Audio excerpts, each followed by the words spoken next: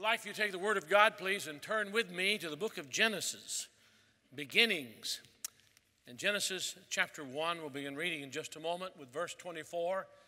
In Genesis chapter 1 and verse 24, I'm dealing with the subject of the return to biblical manhood. The return to biblical manhood. Quite frankly, there are untold millions of people all around the world who believe that is an impossibility. We have moved so far away from the idea of biblical manhood, we will never get back there. Never. I don't believe that's true. I believe God is moving and working in the lives of His people, and we will have a return to biblical manhood. We must have it. So much depends upon it. Think of all the things that are broken down because biblical manhood has been disappearing from the face of the earth. Think of it. So many enemies against biblical manhood. All the forces of this world system, the untold toll that feminism has had. I'm all for women and women's rights. I was raised by a woman. My mother raised 4 children basically by herself, so I'm all for everything you can do for women, everything you can actually help them to do, everything you can do to give them the opportunity to do. My mother had to work many long hours, all the kind of things that I learned to appreciate deeply, so I'm all for that. But I'm talking about the movement of feminism and the disruption of manhood and the things that have created such an undercurrent about God's design in that matter. It's even difficult for ministers to talk about it because people sort of flinch and shudder to think, we're going to talk about something that might be anti-women? Nothing like that. Nothing anti-women. But we're dealing with this movement and the repercussions of this movement now in full bloom all across our land and around the world. There are many things. Of course, we're dealing with the sin nature always, and the sin nature is always moving away from God and God's design. That's why we begin here in Genesis chapter 1 with God's design. Is there such a thing as biblical manhood? Is there a mantle for manhood? Is there? If you're willing to admit, yes, there is, then what is it? And how can we return to biblical manhood? Just a few weeks, we have a big rally with hundreds and hundreds, thousands of men coming. God bless them. Fine speaker, all of that. But it's not about a meeting. It's not about some rally we're having. We're trying to encourage a movement back to biblical manhood, a return to biblical manhood. Now I want us to look at the beginning of manhood here and what we must return to. I'd advise you to take some notes, write down verses of Scripture, get the idea, pass it along to others. In this new year, every Sunday in the church bulletin, we're going to give you an opportunity to find a place where you can promote passing on what you've heard. Every service, at the end of the service, we're going to do this. Now, text somebody, send this out somewhere. And we're going to work at that and see what God's people will do with it. Genesis chapter 1, beginning with verse 24. And God said, let the earth bring forth the living creature after his kind, cattle and creeping thing and beast of the earth after his kind. And it was so. And God made the beast of the earth after his kind, and cattle after their kind, and everything that creepeth upon the earth after his kind. And God saw that it was good. And God said, let us make man in our image, after our likeness, and let them have dominion over the fish of the sea, and over the fowl of the air, and over the cattle, and over all the earth, and over every creeping thing that creepeth upon the earth. So God created man in his own image. In the image of God created he him. Male and female created he them. Verse 28, and God blessed them. And God said unto them, be fruitful and multiply and replenish the earth and subdue it and have dominion over the fish of the sea, and over the fowl of the air, and over every living thing that moveth upon the earth. And God said, Behold, I have given you every herb bearing seed, which is upon the face of all the earth, and every tree in the which is the fruit of the tree yielding seed. To you it shall be for meat. And to every beast of the earth, and to every fowl of the air, and to every thing that creepeth upon the earth, wherein there is life, I have given every green herb for meat. And so it was. And God saw everything that he had made, and said, Behold, it was very good. And the evening and the morning were the sixth day. And I believe in the 6 days of creation, just like the Bible states. I trust you have the faith to believe God for that. But I want you, if you're in the habit of marking things in your Bible, to mark this expression in verse 27 of chapter 1 in the book of Genesis. Male and female created he them. There's a difference between a male and a female. Now notice, as we just read this passage, that man was a created being, created in God's image. Again, we read, and God said in verse 26, Let us make man in our image. What does that mean? We're not like plants, we're not like animals. We're made in God's image. You find a plant, you look at a plant has life, but it does not have a soul, it does not have a spirit, but it has life. God made plants. He made every living thing. You find an animal has life. It has body, it has soul, but it does not have spirit. But we've been made in God's image. If you'll hold your place here just for a moment and turn with me in the New Testament, you may want to write this passage near the passage there in the book of Genesis in 1 Thessalonians chapter 5. And the Bible says in verse 23, And the very God of peace sanctify you wholly, and I pray God your whole spirit and soul and body be preserved blameless unto the coming of our Lord Jesus Christ. So we have spirit, soul, and body. In our spirit, when we're born again, that's where the Lord lives. We are alive in him. In our soul, we have intellect, emotion, and will. In our body, we have these wonderful senses God has designed, these gates that we have to receive things. And so we are spirit, soul, and body. We are this trichotomy of being. We are not just body. We're not just body and soul. We're not body like a plant or body and soul like an animal. We're different from all God's creation. We have body, soul, and spirit. We're made in God's image. This is God's design. We were created. We were created to be co-laborers with the Lord. We're laborers together with God, the Bible says, and Paul wrote to the church in Corinth. And so this is God's design. In the beginning of God's design for manhood, this is what we find. Notice carefully, the Bible goes on to tell us not only that, but he made us stewards over his possessions. And the Word of God says God created man in his own image. In the image of God created he him, male and female created he them. And God blessed them, and God said unto them, Be fruitful and multiply and replenish the earth and subdue it and have dominion over the fish of the sea and over the fowl of the air and over every living thing that moveth upon the earth. And so God designed us to be stewards of his creation. This is amazing. This is in God's original intent for mankind. This is what we find in manhood when he made us. Again, male and female. Do you have that marked? May God help us. And he also designed that we be called to account. This is the thing that people don't want today.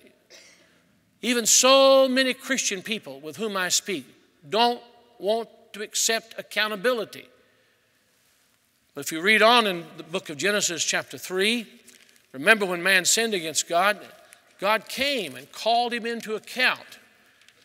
And the Bible says in chapter 3 of Genesis, and verse 8, and they heard the voice of the Lord God walking in the garden in the cool of the day, and Adam and his wife hid themselves from the presence of the Lord God amongst the trees of the garden. And the Lord God called unto Adam and said unto him, Where art thou? You are accountable to God, your Creator. Where are you? So, in summary, he tells us that we are created by the hand of God, created to be laborers together with God, stewards over God's possession. Think of that. What a high holy calling to labor together with God over His possessions. Think of that. And then called into account. Let me just read this to you if you'll turn with me to the book of Romans just for a moment. In Romans chapter 14, you ought to mark these verses, in verses 10, 11, and 12. Why dost thou judge thy brother? Why dost thou set it not thy brother? For we shall all stand before the judgment seat of Christ. Verse 11 of Romans chapter 14. For it is written, As I live, saith the Lord, every knee shall bow to me, and every tongue shall confess to God. So then every one of us shall give an account of himself to God. That's in God's original design of manhood. And everything we find in God's original design, the forces of this world, the educational system that has turned against God, not all education, but the system that's turned against God, the world system, the pull of all of it is against what God has designed in the original intention of manhood. Denying creation. Denying that we're co-laborers with God. We're just in it for ourselves. Make it to the top of the mountain. Be the best and biggest you can be. Think of that. Oh, may God guide us and help us. May God give us understanding. Stewards over His possessions. It's ours, not God's. No, it's not ours, it's God's.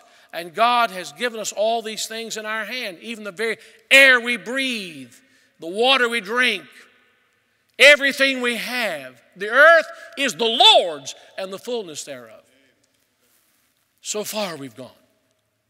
And then to be called into account. This is the time in human history when everybody blames everybody else for what's wrong with them. If it wasn't for you, I'd be a happy person. If it wasn't for you, I'd be the right kind of person. If it wasn't for you, my life would be all right. That's not what the Bible teaches. The Bible teaches it was God's intent that every man accept the fact that we are personally accountable to God. Now that's what we find in God's original intent. How do we get back there? How do we make the journey back there? For the person who knows the Lord Jesus Christ, we've been redeemed. Not just redeemed from our sin and sin debt, but redeemed back to God. Brought back to God. Rescued back to God.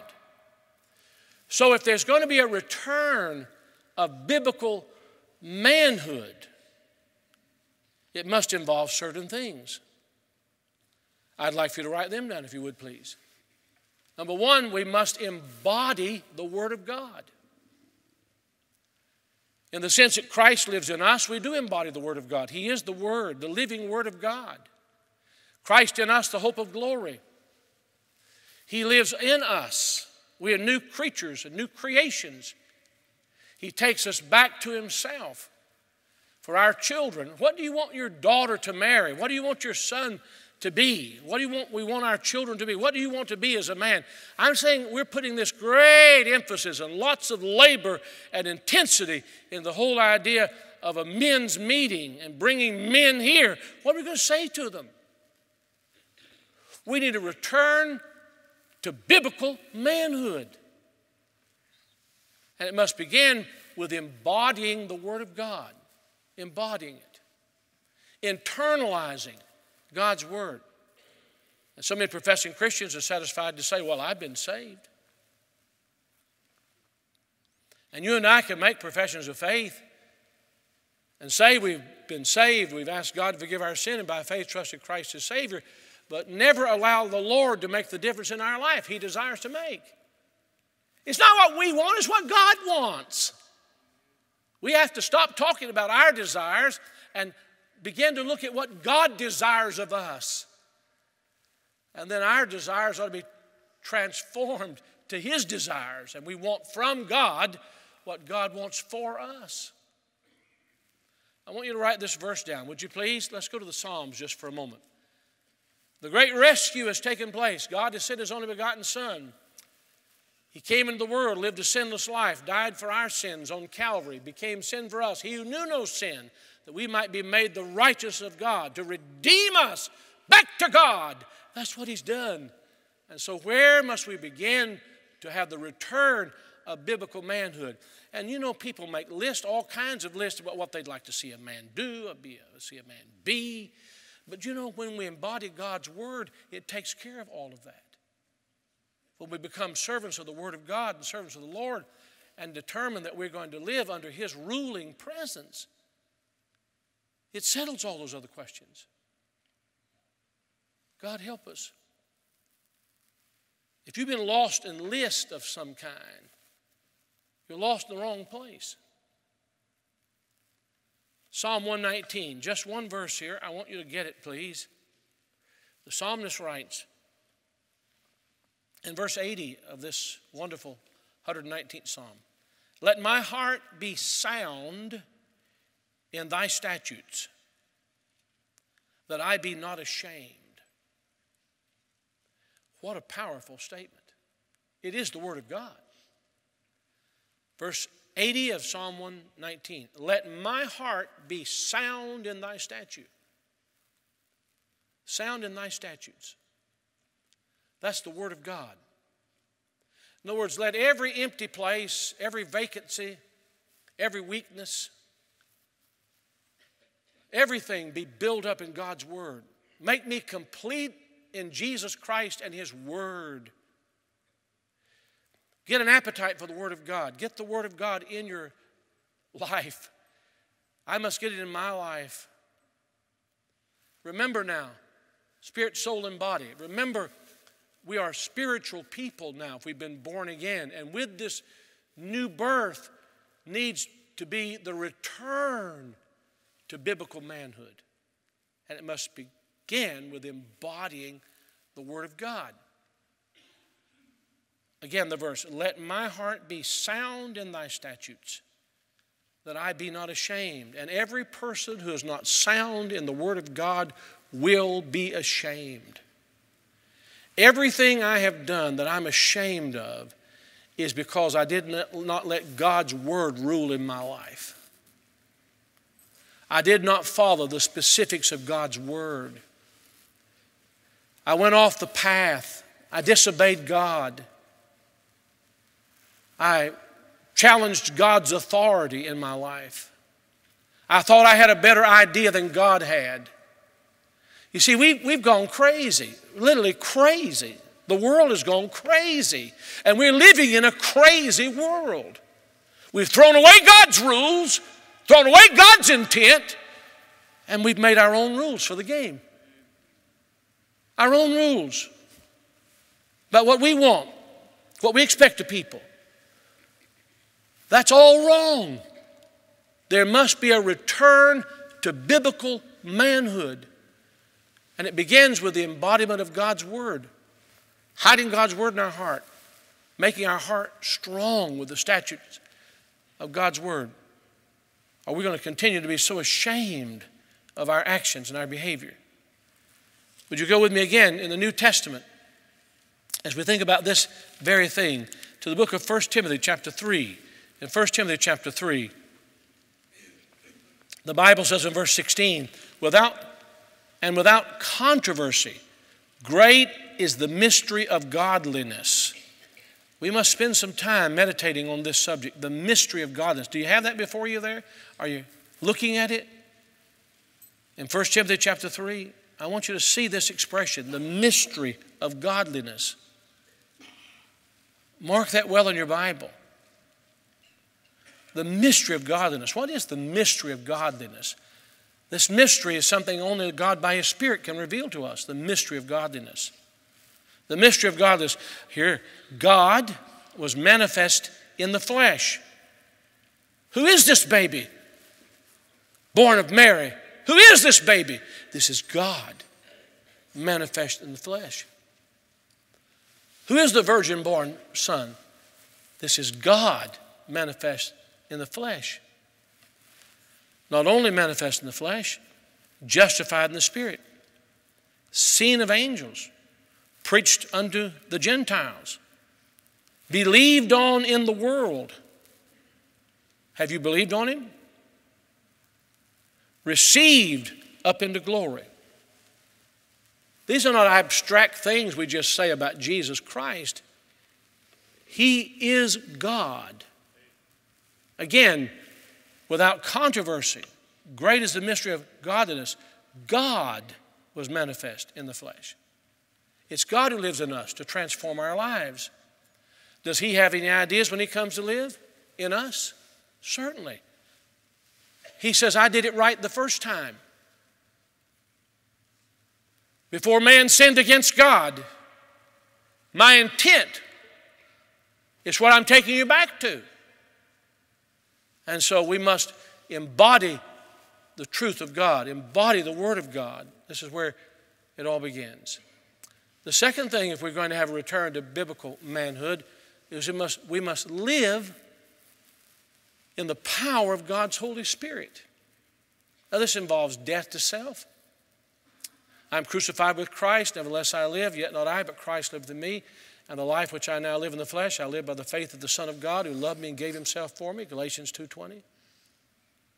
You see, it's not just trying to do better now. Well, I became a Christian, I'm trying to live better. No. It's not better. It's not even better than someone else. It's totally different. It's on another level. It's another world. You say, you strange. That's strange stuff. No. That's Bible talk. It's Bible talk. And so we are now to live in the power of God's Holy Spirit. Before Adam sinned against God, and after Adam sinned against God, he noticed distinct differences. Before sin, he walked with the Lord. He talked with the Lord. He fellowshiped with God. He had companionship with God. There was nothing between him and God. Before sin came in, he was strengthened. God said, I'm going to bless you. If you look again in the book of Genesis, when God said, I'm going to bless you, just look clearly at what He says. He says in verse 28 of Genesis chapter 1, and God blessed them, and God said unto them. How did God bless them? He talked to them. That's how He blessed them. He instructed them. How could they do all these things God gave them to do? God gave them the power to do it, walking with Him, laboring together with Him. Now, when God brings us back to Himself, in order for us to know what biblical manhood is, we have to be embodied with the Word of God, strong in the statutes of God, and now begin to live in the power of God's Holy Spirit. Our response to people, not the same. Our goals for our lives, not the same. Our desires for others, not the same. Not if we've returned to biblical manhood. See, we've got this so-called Christian idea, it's not a Christian idea at all, that we're trying to make somebody who's a professing Christian a little better than, a little brighter than, a little more hopeful than, whatever, than somebody who's not a Christian. Matter of fact, we even enroll them in a Christian school, or we bring them to a Christian college, and we think it's like something we work on like a paint and body shop. When we finish with them, something automatically changes in their life. No, it doesn't. There's no guarantee a life is transformed in a schoolroom. There's an opportunity. If we have the right thing being taught and the witness of the Holy Spirit, it's not a guarantee. It's only an opportunity to respond to it properly and have one's life changed. I've heard parents for how long? Decades. Say, I put my kids through that school and there's no difference in their life now than those who didn't go. Sorry. We didn't paint on the outside of the building. Guaranteed to be a super Christian. You just enroll them. There are no guarantees. There's no guarantees in coming to church. Men, the wickedest, most wicked people you know on the face of God's earth, if you'll check their pedigree, they have spent time in church somewhere. I read today an article in an old issue of Reader's Digest about a man who was a serial killer, who was a deacon in a church, who killed children and women while he was going on fishing trips and things with his daughter. As a matter of fact, he became famous as a famous serial killer. And the whole time he was going to church. But there was something he wasn't getting. So he said, I'm going to plant him in church and drag him to church and get him to church. And I can get him to church, it's going to be all right. No, that doesn't make them all right. It doesn't make anybody all right. They should be there to hear the truth of God's word, but it's not going to be effective in anyone's life unless it's received and embodied and acted upon. And so I'm interested in biblical manhood and a return to biblical manhood. Men who will depend on the Spirit of God, who will beg God for mercy and grace, who will pray to God and ask God for wisdom and ask God to help them be the men and the fathers and the husbands and the leaders they ought to be. That's what we got to have, not just get people in church and all these kind of training sessions. They've got to get hold of God and let God get hold of them to live in the power of the Holy Spirit. Let me show you a verse of Scripture. The Bible says, if you turn with me to what Paul wrote to the church in Corinth, the Word of God tells us in 1 Corinthians chapter 2, and I, brethren, when I came to you, came not with excellency of speech or of wisdom, declaring unto you the testimony of God. For I determined not to know anything among you save Jesus Christ and Him crucified. Well, what did that produce? We always preach on that verse or teach on that verse like it produced lots of outward things. So, Paul, we applaud you. Wonderful. You determined not to know anything among them but Jesus Christ and Him crucified. So he told everybody about Jesus Christ and Him crucified. But what did it do for Paul? What happened internally to Paul when his dependence was entirely upon God and not his ability, not his education, not his knowledge, not his winsomeness? What happened internally to Paul? What happens internally to you? You know, you can have a revolution in your home, in your heart, in your family, and never be the same if you determine to become a biblical man and return to biblical manhood. Here's what happened. The Bible says in verse 3, and I was with you in weakness and in fear and in much trembling. That's a part of it, dying to self. Dying is not an easy thing. Coming to a place of helplessness is not an easy thing. We want to blow up and show how much, ability we have. And I see it on parade every day, and you do too. It's on parade all over the world, the whole world system. Just blowing about what they can do. But he said, I was with you in weakness and in fear and in much trembling. And my speech and my preaching was not with enticing words of man's wisdom. You see, we actually have people giving lectures today to young ministers about what power words to use. How they can sway people with certain speech. It's being taught in some colleges. I remember going to a great lecture hall. I was to bring the keynote address, and there were 3,000 plus people there who were all educators. And before I was to speak, I listened to a man in a session who was speaking, and he spoke on power words. These are the power words, and he gave a list of power words that preachers and teachers should use. If you'll use these power words, you can get powerful things done. I literally got so sick that I got physically sick and had to go outside the meeting and ask God to help me. I was about to throw up. I changed my message. I spoke on a form of godliness, but denying the power thereof. But here he said, and my speech and my preaching. By the way, the man who gave that power word lecture, pastor of a big church, is no longer in the ministry. I'm not happy that he's no longer in the ministry, unless perhaps he ought to be out of the ministry. If he's teaching people, that's the way the ministry ought to be. And my speech and my preaching was not with enticing words of man's wisdom, but in demonstration of the Spirit and of power. And may I say, quickly on the heels of that, my greatest failure sometimes is when I walk away from this pulpit and go back to my seat, find my way to my car, and know that I could have had God's greater blessing on my life. I could have had God's Spirit power on the message. But no, I was content to be a sounding brass and a tinkling cymbal. I made lots of noise. But Paul said, that's not it.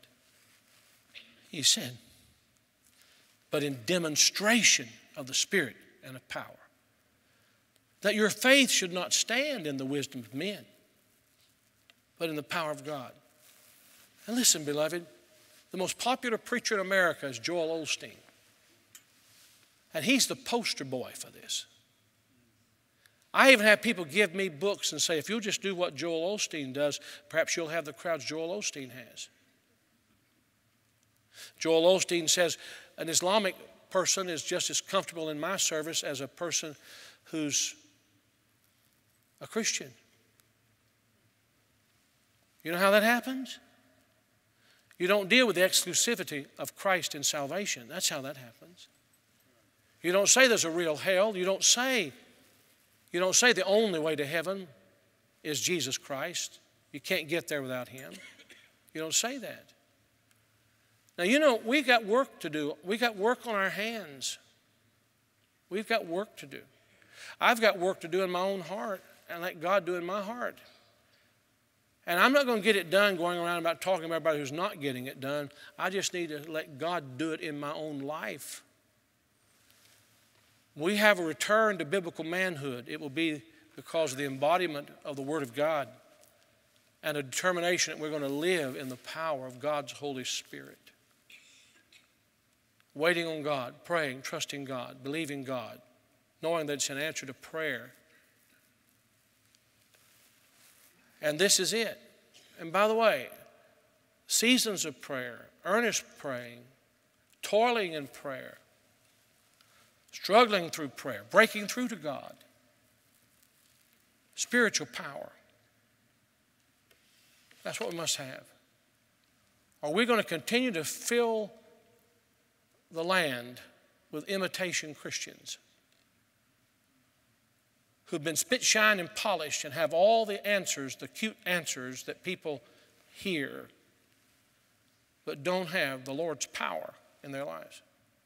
By the way, you know what that power brings? Let me show you. If you turn to the book of Galatians, chapter 5, just for a moment. In Galatians chapter 5, it says, but the fruit of the Spirit, verse 22, is love, joy, peace, long-suffering, gentleness, goodness, faith, meekness, temperance. Against such there is no law. Notice this fruit is singular. It doesn't say fruits, but it lists 9 things. 3 of these things are inward, 3 of them are Godward, and 3 of them are manward. In other words, every part of our existence is changed by the Holy Spirit. inward, Godward, manward, it's all changed by the Holy Spirit. And when I recognize that I do not have this fruit, love, joy, peace, when I recognize I don't have that, when I recognize I don't have long suffering and gentleness and goodness, when I don't have those things internally, love, joy, and peace, when I don't have those toward men, long suffering with people and gentleness and goodness, when I notice these things missing, Godward, faith, meekness, temperance, then I know the problem. The problem is the Holy Spirit doesn't have His way in my life. I haven't died to self. I just learned how to do it without God. And most people learn how to do it without God. Let me ask you a question. Do you really want to see a return to biblical manhood? I guess we ought to ask first, is there such a thing as biblical manhood? I believe in the Bible we find that there is such a thing as biblical manhood. That's the way God created man. That was God's intent. Well then, if God really did create biblical manhood and we want to see a return to biblical manhood, then are we willing to allow God to bring about that return first in our own lives?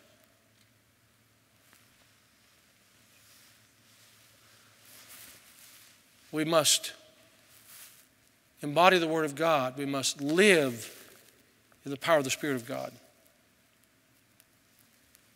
And a third thing, and I'll do this quickly, is we must grow in the Spirit as a spiritual person. There's progress. This wonderful passage that God continues to use to speak to me in 1 Corinthians chapter 13.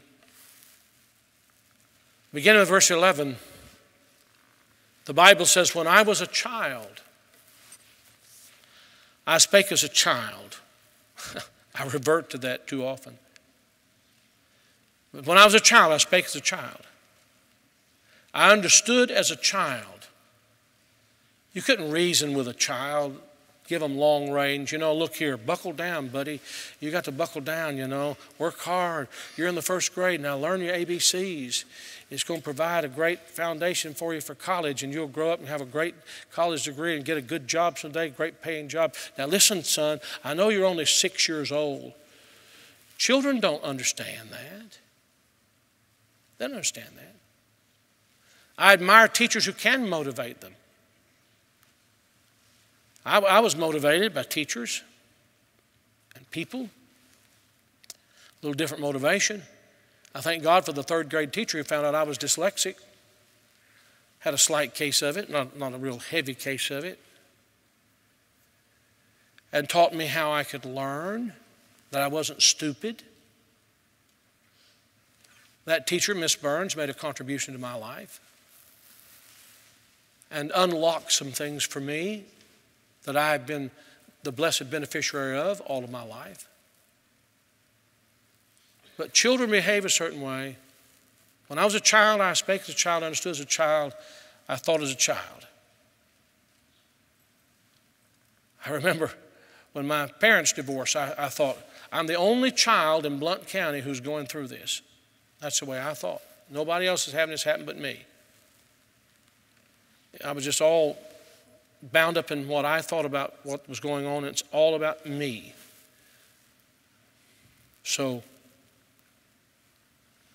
But when I became a man, I wish we could just check like we check our pulse and see. Check please. Check up. Is manhood coming on you? I wish we could look in the mirror. When my grandkids the other day said, I'm going to have to start shaving, I thought, oh. Is that the way we determine if you're becoming a man?